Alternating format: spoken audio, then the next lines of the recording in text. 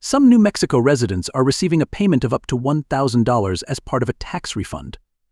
According to the State Department of Revenue, this money is being provided as economic relief in the face of rising prices for food and other essential goods. The measure aims to help the neediest families cope with rising inflation and alleviate their financial situation. Commodity prices remain high across the country. Gov. Michelle Lujan Grisham said, "Our state is in fantastic financial shape today, and it's important to me that New Mexico families share in that success." Who is eligible for a refund of up to $1,000 in New Mexico? To be eligible for the tax refund, you only need to have filed a 2021 personal income tax return before May 31, 2024, and not be claimed as a dependent on another taxpayer's return. Payments are being made automatically, depending on each taxpayer's situation. No application is required.